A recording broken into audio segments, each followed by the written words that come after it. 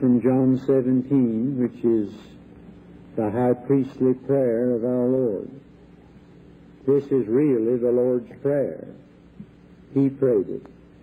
He gave us one we call the Lord's Prayer, which He didn't need to pray, because He didn't have any sins to confess. I have manifested Thy name unto the men which Thou gavest me out of the world. Thine they were, and Thou gavest them me, and they have kept Thy word. Now they have known that all things whatsoever Thou hast given me are of Thee. For I have given unto them the words which Thou gavest me, and they have received them, and have known surely that I came out from Thee, and they have believed that Thou didst send me. I pray for them. I pray not for the world, but for them which Thou hast given me. For they are Thine, and all mine are Thine, and Thine are mine, and I am glorified in them. And now I am no more in the world, but these are in the world, and I come to Thee. Holy Father, keep through Thine own name those whom Thou hast given me, that they may be one as we are. While I was with them in the world, I kept them in Thy name. Those that Thou gavest me I have kept, and none of them is lost but the son of perdition, that the Scripture might be fulfilled. And now come I to Thee, and these things I speak in the world, that they might have my joy fulfilled in themselves. I have given them Thy word, and the world hath hated them, because they are not of the world, even as I am not of the world. I pray not that Thou shouldest take them out of the world, but that Thou shouldest keep them from the evil. They are not of the world, even as I am not of the world. Sanctify them through Thy truth. Thy word is truth.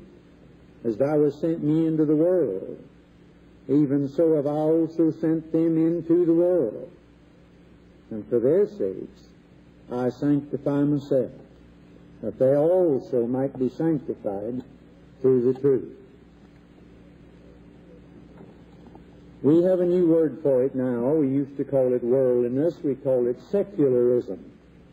Big word, means the same thing. Just as a rose by any other name smells just as sweet, so worldliness by any other name is just as bad. There are two extremes on this matter of worldliness. There are some people who have separated from so many things until they become super separators. Can't even get along with themselves eventually. There are others who fear the Lord and serve their own gods. I wouldn't think you could do that if I hadn't read it in the Bible, but you can. You can fear the Lord on Sunday morning at 11 to 12, you know. In so many of these meetings that start at 11 sharp and end at 12 dull, you can fear the Lord and then go right out and all week serve your own God. It's being done. There are so many who claim to be the Lord's sheep but feel more at home among the devil's goats. We call them worldly Christians, which is a misnomer to start with. The Bible says, whosoever will be a friend of the world is the enemy of God. Somebody asked me some time ago, how can a Christian be God's enemy? Well, I didn't write it. There it is. The friend of the world is the enemy of God. I'm convinced that a large percentage of people that we call worldly Christians are perhaps not Christians to begin with, and that may be the trouble. A sheep may fall into a mud hole, but is not content to stay there. A Christian may fall into sin, but is not satisfied to live there. When you see a person who is satisfied to live in sin, he's never been saved. The Bible says, he that is born of God does not practice sin. Sinning is not his business. A farmer's a man who farms, and a sinner's a man who habitually sins. That's his business. Now, a man may fall into sin. This was spoken of false teachers when our Lord spoke of those who go back to their old ways, and he didn't talk about sheep either. He spoke of hogs and of dogs. Peter did. Now, we need to get our Bible zoology straightened out. The Bible compares us to a number of animals, and just between you and me, some of the comparisons are not very complimentary. The Bible says, for instance, don't be like a mule. Did you know that is in the Bible? It is. Trouble with a mule is backward about going forward. We have a lot of people like that in the service of the Lord. Well, a sheep may fall into a mud hole, but won't stay there. There is an animal that is at home in a mud hole, not a sheep. And that's the one that Peter was writing about. After all, the Lord is raising sheep. He's not whitewashing swine. That's not the Lord's business. We're not to judge people. You say, I know that. I know the Bible says the Lord knoweth them that are His. I'm glad He does. Otherwise, some of them would be pretty hard to identify. Then it goes on to say, let everyone that nameth the name of Christ depart from iniquity. The best evidence that you belong to the Lord is that you hate sin and you're not satisfied with living. When I see a bird that looks like a dove, quacks like a dove, has webbed feet like a dove, paddles around in the water like a duck, keeps the company of ducks, it's hard for me to resist the conclusion, must be a duck. And when I see a professing Christian who'd rather be in the theater than at prayer meeting, would rather be reading the trash of this world than the things of God, would rather be listening to rock and roll and the music of the saints, I'm driven to certain conclusions. You are more or less identified by the company you keep. Birds of a feather flock together, and where you feel most at home is your native habitat. The Bible says we know we pass from death unto life because we love the brethren. Now, suppose you don't love the brethren. Suppose you'd rather be with the other crowd. Well, probably that's where you belong. When Peter and John were let go, the Bible says, and being let go, they went into their own company. Where do you go when you are let go? I'd hate to track down a lot of church members when they get a couple 100 miles away from home. Where do we go when we're let go? When Peter got out of jail, he headed for a prayer meeting right away. We gravitate to what lures us most, and eventually we show up where at heart we belong. Now, why does the Bible say in one place God so loved the world, and again it says love not the world? Well, of course, the world that God so loved that He gave His Son is the world of lost souls. And we ought to love lost souls. Indeed, it was a great English preacher, Dr. Candlish, who said, if we'd love the world the way God loves it, we'd never love it the way we shouldn't love it. That's a wonderful way to put it. If people would only love it the way God loves it, they'd never love it the way they shouldn't love it. But when we say love not the world, when we read that verse, we should understand by that this present age and setup, which politically and economically and socially and religiously is under the devil, the god of this age, the prince of the power of the air, the prince of this world, the whole world lies in the wicked one.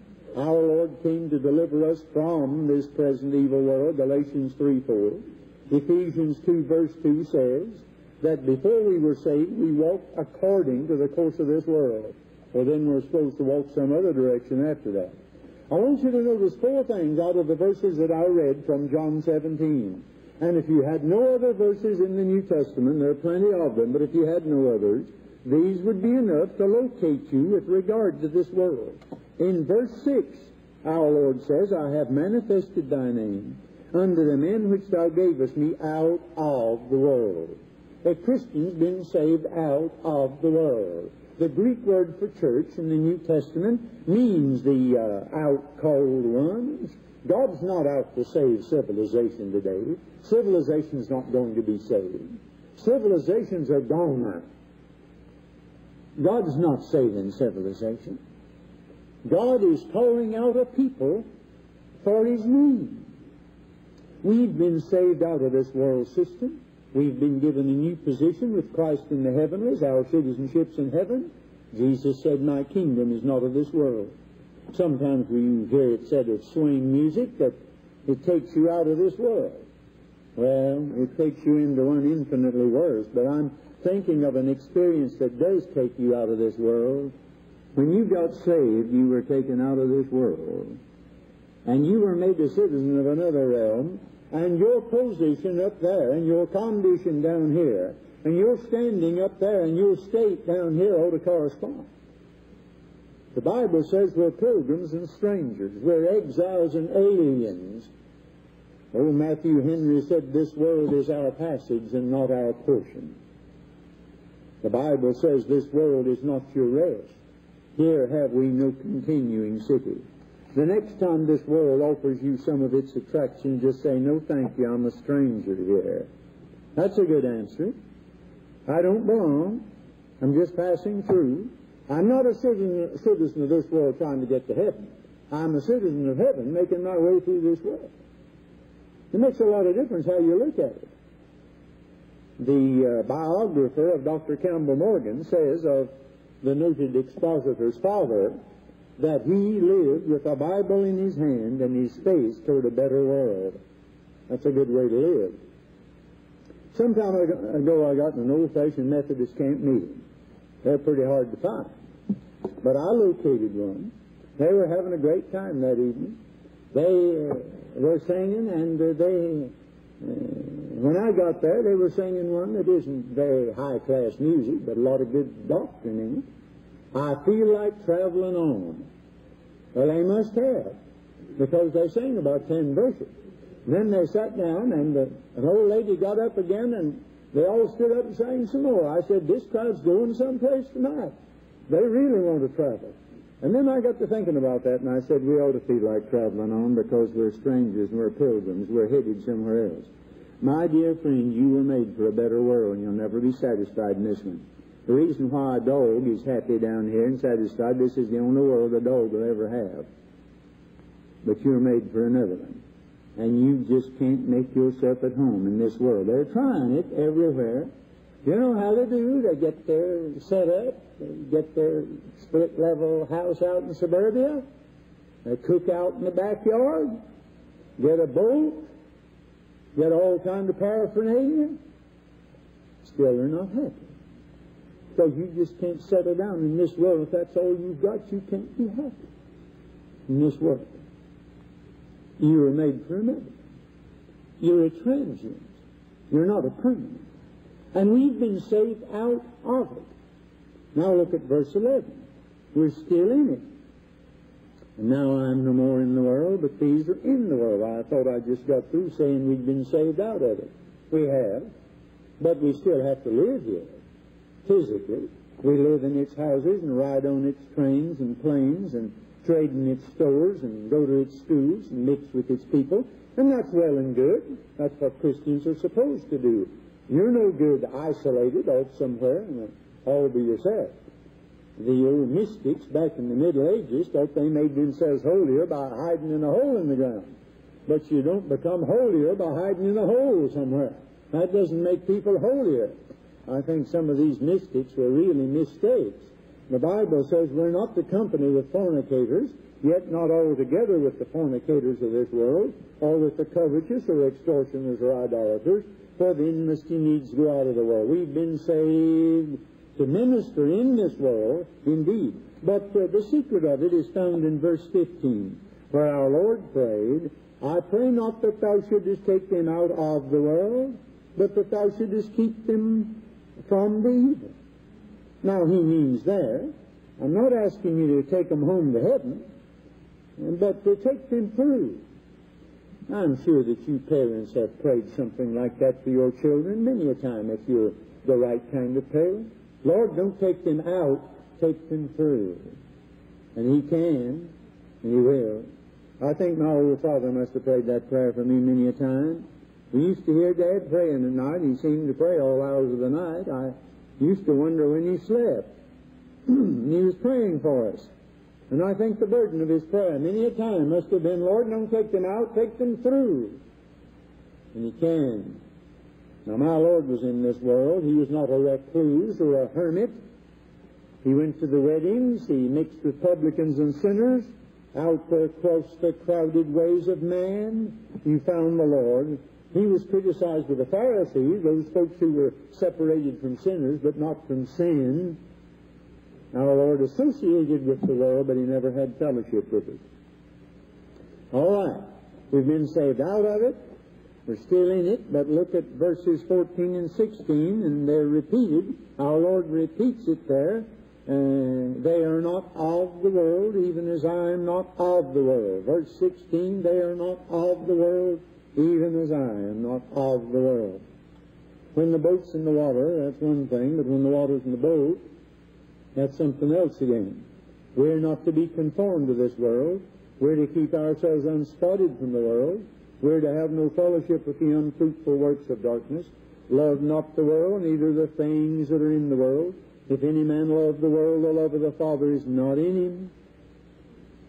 For all that is in the world, now this is what the Bible calls worldliness. The lust of the flesh, and the lust of the eyes, and the pride of life is not of the Father, but is of the world. And the world passeth away, and the lust thereof, but he that doeth the will of God abideth forever. John had so much to say. John quotes our Lord so much too, with reference to this world. This is 1 John that I just read, but whether the Gospel or the Epistles, John has a lot to say about this world. Now, beloved, there's a lot of confusion today in this preaching on worldliness. I have heard some preachers who got going on it, and they confine their remarks to, well, card playing, dancing, theater going, smoking, 2 or 3 other things. You got the idea that that was worldliness, and when you had covered that territory, you had exhausted the subject. Oh, my soul, there's a lot of worldliness that doesn't get in 1,000 miles of that. What is worldliness? It includes that, but what is worldliness? Well, my Lord said, as it was in the days of Noah, and as it was in the days of Lot, so shall it be when I come back. Well, how was it then? They were eating and drinking, marrying and giving in marriage, buying and selling, planting and building. Now, there's nothing wrong with those things in themselves. But when it's all that you do, or when you do it to the neglect of God and your own soul, then it's being occupied with this age. That is worldliness. I am thinking of a farmer who raises hogs. That's all he does. Giving his life to raising hogs. Terrible thing to live for. But I've heard of folks going to the dogs. He's going to the hogs. I don't think he ever danced or played cards. But he's just as worldly as some young blade on the dance floor at 2 in the morning. Because that's all he lives for. There's no time for God. Did you ever stand on the street corner and just listen to people talk and determine what they're talking about? I'll guarantee you that 9 out of 10 of them will be talking about some form of eating and drinking, marrying and giving in marriage, buying and selling, planting and building. Now, you just try it out sometime. Because that's what people live for. And when it's all that you live for, it's worldliness, whether you ever do any of these things that we rant about a great deal or not. And so the Bible says we're to deny ungodliness and the lusts of this age. And some of this worldliness may be very refined. It may even be religious. But righteousness has no fellowship with unrighteousness. Light has no communion with darkness.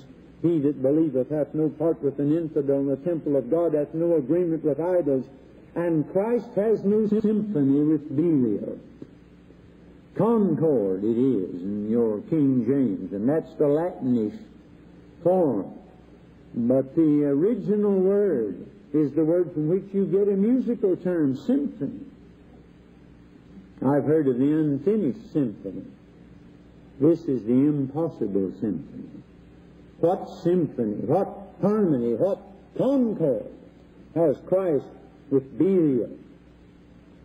We're hearing some strange things today in evangelical circles.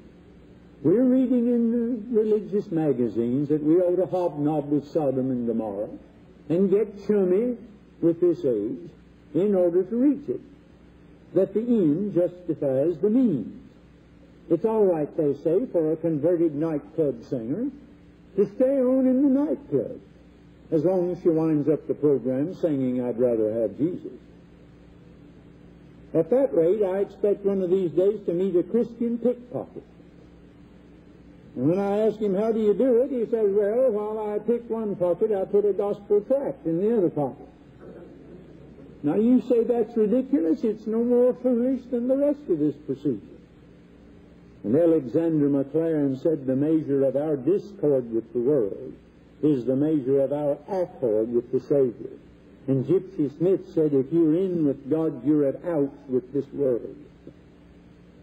You notice the contrast here in verse 14. "I've given them thy word, and the world hated them." It's the word or the world. And they're at odds. One day Jesus' brother said to him in John 7, "Why don't you go up to Jerusalem and perform? Get out of the backwoods. Nobody will ever see you out here. Get up there before the people." Jesus said, "The world can't hate you because you belong to it.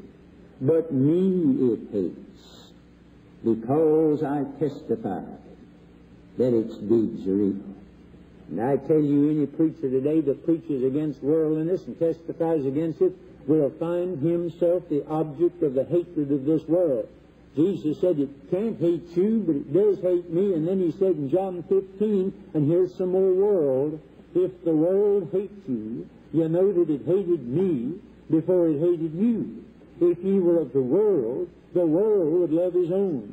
But because you're not of the world, but I've chosen you out of the world, therefore the world hateth you."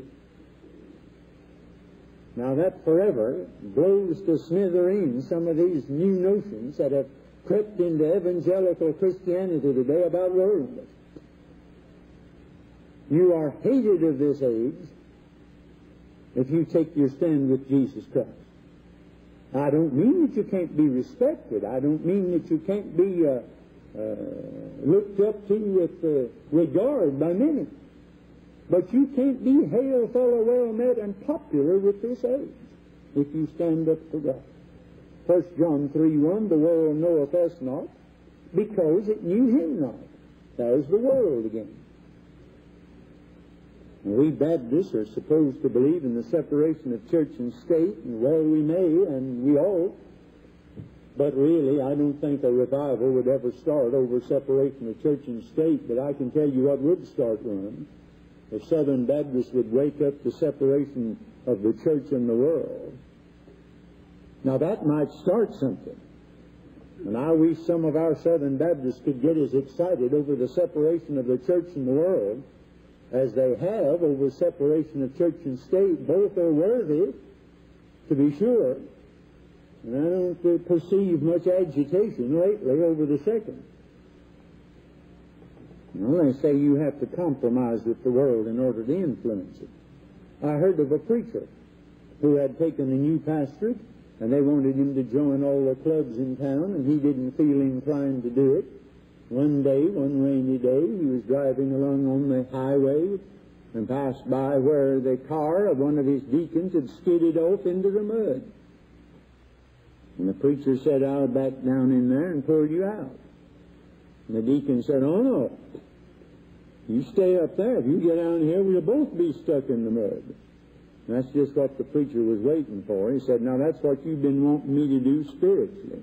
Ever since I came to this town, you've been wanting me to leave the King's Highway and back off into every mud puddle of this world on the pretext of pulling somebody else out." He said, "What would happen would be that another preacher stuck in the mud." Now, it's all right to throw out a toe chain, but you stay on the King's Highway. Finally, my Lord says here in verse 18, now get the connection, beloved. We've been saved out of the world. We're still in the world. We're not of the world, but we've been saved out of the world. Look at verse 18, "As thou hast sent me into the world, even so have I also sent them into the world." We have been saved out of this world to go right back into the world to win people out of this world, and that's the only business we have in this world. That's the Christian's business here. We're not here to ape it. We're not here to be conformed to it. We're not here to sit in judgment on it and look down our noses in Pharisaic super sanctity. We're not here to boast of our self-righteousness because we don't do this and we don't do that. I've known these super saints in some churches who wrap the rags of their self-righteousness around them just because they don't dance or smoke or play cards. They glory in that, and they say, well, I don't do these things, and I feel like saying neither does a gatepost. What are you doing? What are you doing to the glory of God? Is it not just a matter of what you don't do? What are you doing to the glory of God?